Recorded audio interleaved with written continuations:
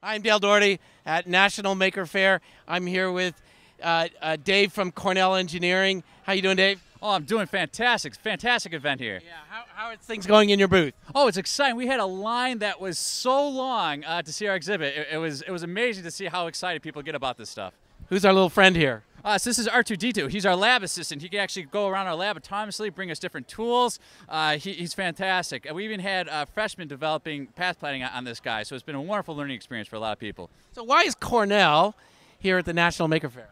Oh, we totally support the maker movement. The fact that anybody has the potential to really make a difference through making, through engineering, through technology. There's so much opportunity, and it's wonderful how the making community really works together to embrace that. And we love being a part of it.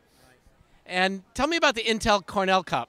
Oh, it's a fantastic competition, really focused on professional design, meaning that you can build anything that you want as long as it's got Intel Atom in it.